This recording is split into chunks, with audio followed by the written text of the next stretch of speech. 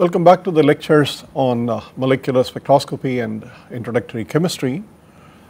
In this short lecture, let us look at the rotational and vibrational line intensities from an elementary point of view using the Maxwell-Boltzmann statistics. It was mentioned to you some lectures ago that there are three parameters which are of importance in any study using spectroscopy, namely the line positions, which are dealt with by quantum mechanics, the line intensities, which require both quantum mechanics and also statistical mechanics, since we deal with populations of molecular systems in different energy levels, and the third was the line width. We shall not consider the line width in this course, but let us look at the line intensities a little more closely, and particularly for the rotational microwave and infrared frequencies and transitions. Okay. Now, the basic formula or the basic prescription that you should remember is that molecules, the number of molecules in any energy state, let us assume that we have N0, N1, N2, etc. molecules in different energy levels, E0, E1, E2, etc. Okay. That is distribution in thermal equilibrium, distribution of molecules in different energy levels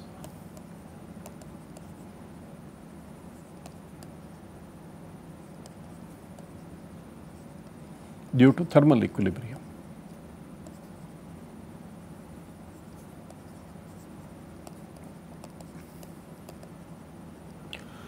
What we need to know is the Boltzmann formula, which was also mentioned to you earlier in the course. The Boltzmann formula tells you that the number of molecules N at any given energy level E is approximately proportional to the degeneracy of that energy. Often it is written using omega of E, and the Boltzmann factor, which tells you the weighting for that number for that given energy, E by kBT. Okay. In the case of rotational spectroscopy, the molecular energy levels for the simple system of a diatomic, they are proportional to the J into, they are basically J into J plus 1. You recall the energy level formula for rotation for a given quantum number J, it is B J into J plus 1 times Hc. The quantum number J corresponds to 2J plus 1 states, which are given by different values of the projection of J on the molecular axis, and these are called the K quantum numbers, and they go from minus J to plus J in integer steps.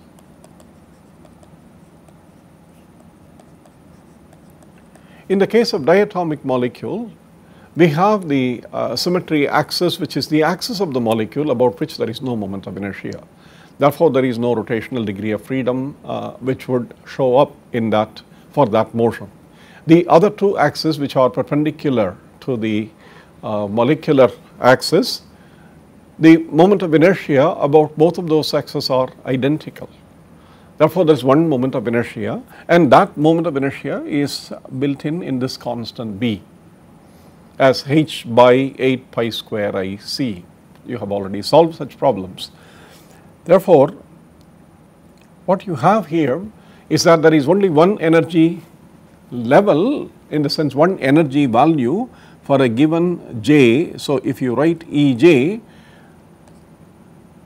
it is B J into J plus 1 Hc, but there are 2J plus 1 states.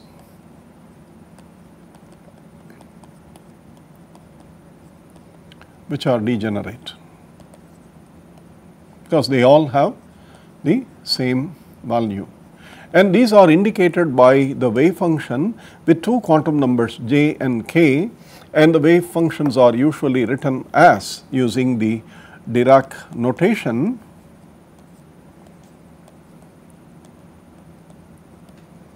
Ket notation. It is called the bracket notation. What you see is that the states are represented as the states j, k. And for molecular systems where the rotational quantum numbers are integers, these j, k states can be identified with specific representations through spherical harmonics.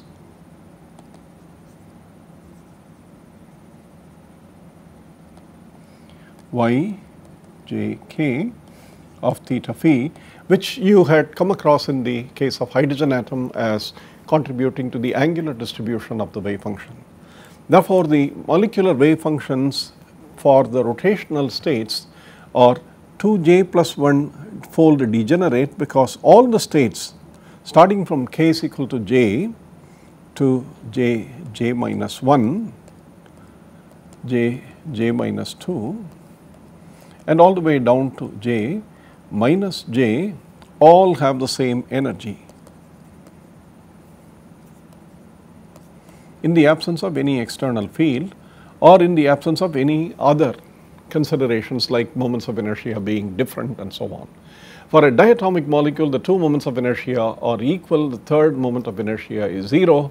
Therefore, we have all the energy levels for a given j being degenerate.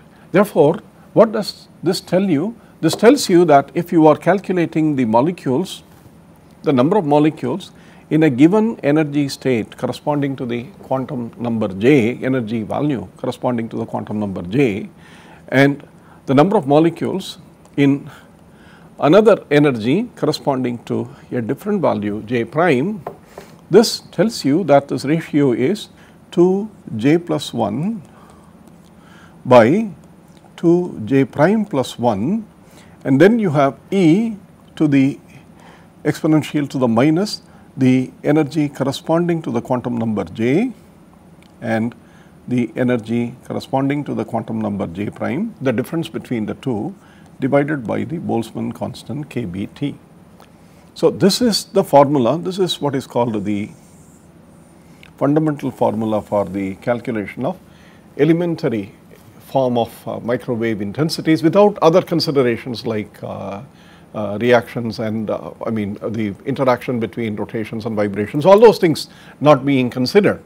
Pure microwave transitions of a rigid diatomic molecule, the number of molecules in any given energy state j to the number of molecules in another energy state j prime is given by the ratio of the degeneracies and the exponential or the Boltzmann factor given by the energy difference. So, what is this? If you write that, you recall that Ej is Bj into j plus 1 Hc and Ej prime is Bj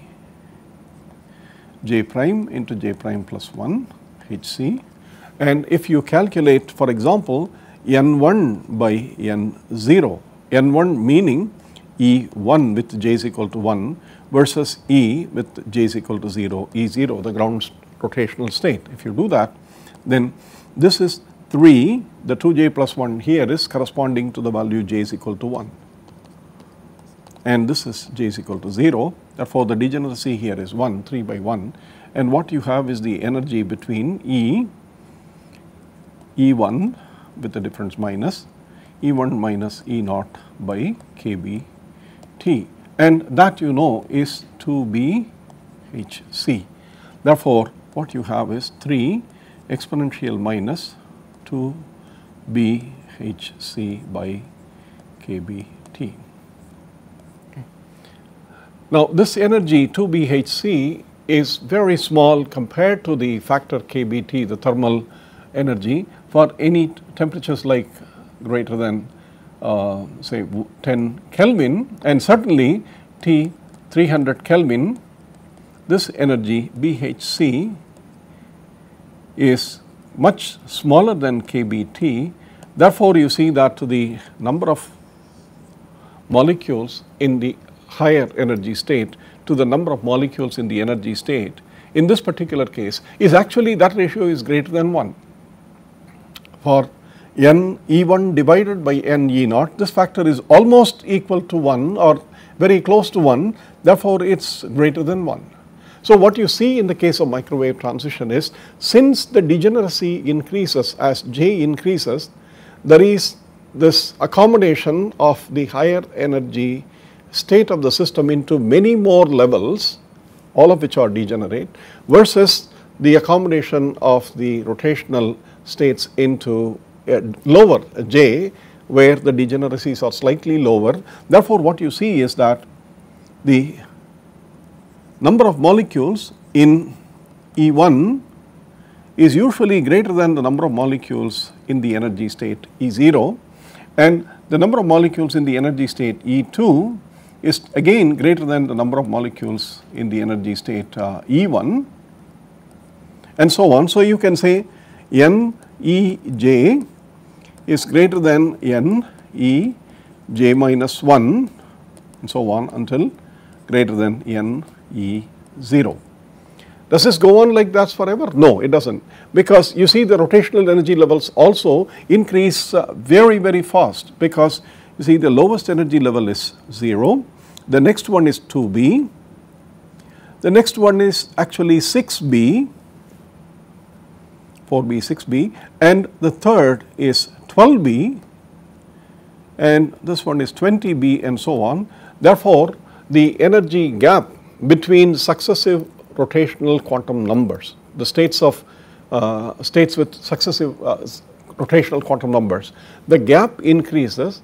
Therefore, at some point of time the numbers start decreasing. Therefore, if you plot the microwave rotational intensity as a function of J, you start seeing for J is equal to say 0, 1, 2, 3, etc., you start seeing that, well, let us keep the 0 out of the picture.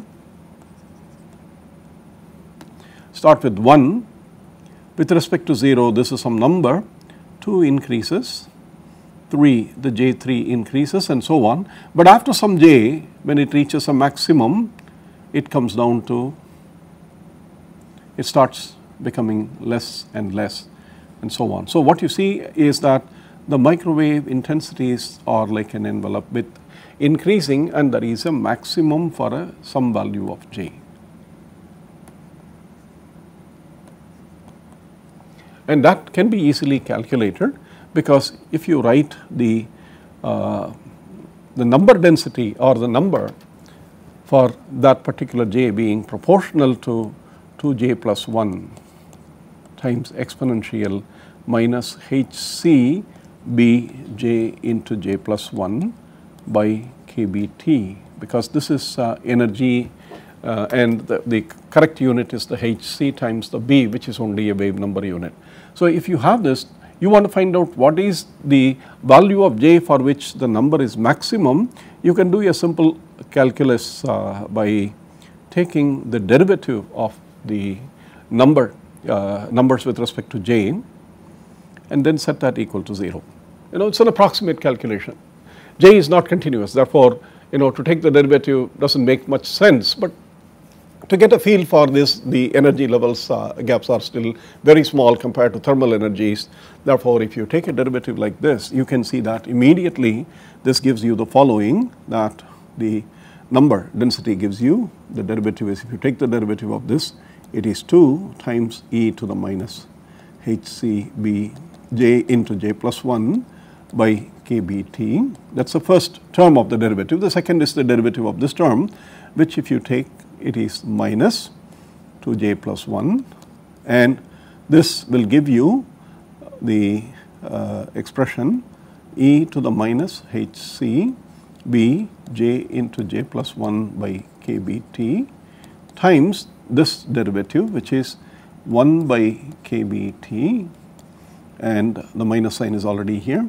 It will give you Hc B into 2j plus 1. this is what you will get. And if you set that equal to 0, it is easy to show that the J max is approximately square root of KBT by 2HCB minus 1/2. Recall that this is if you set this equal to 0, the exponential factor goes away. So it's you can see immediately that it is 2 minus 2j plus 1 whole square into HCB by KBT, that is equal to 0, and that gives you the solution. Okay. That is the J max, the corresponding value of J is the J max, and you can see that this is the ratio. Therefore, microwave intensities actually peak for some middle value of J versus starting from J is equal to 0 to some other value J. What about the infrared intensity? For a diatomic molecule, there is no problem because all vibrational states are non-degenerate, single vibrational states.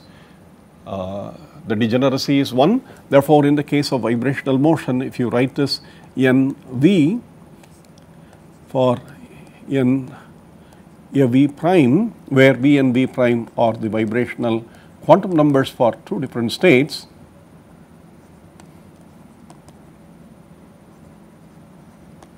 for states with two different states, and then you can see that this is nothing other than simply exponential minus E V minus E V prime by KBT. Therefore, there is no factor in front of the exponential which counters the decrease of the exponential. You can see that vibrational intensities usually are maximum for the V is equal to 0 to 1 transition, or the V is equal to 0 state itself, and then it is slightly lower and so on, and lower and so on. Secondly, with respect to microwaves and rotation spectroscopy, the energy gap is very small compared to the thermal energy, whereas in the case of vibrational states, the energy gap is comparable or even more than thermal energy. Therefore, the number of molecules even in the first excited vibrational state is going to be a lot smaller fraction of the number of molecules in the ground state. This is not so in the case of rotations. In the case of rotations, a large number of J values are populated fairly well, whereas in the case of vibration, unless the vibrational energies are very close to each other, most molecules will be at any given temperature in the ground state, and fewer in the first excited state, and even fewer in the second excited state. Therefore, you can see the drop in the intensity very, very directly. So these are the things that you have to keep in mind in observing the intensities, and also some of the spectra that I will show in one of these lectures or through the lecture notes. We will continue this with the spectroscopy of the microwave spectroscopy of polyatomic molecules in the next lecture. Until then, thank you very much.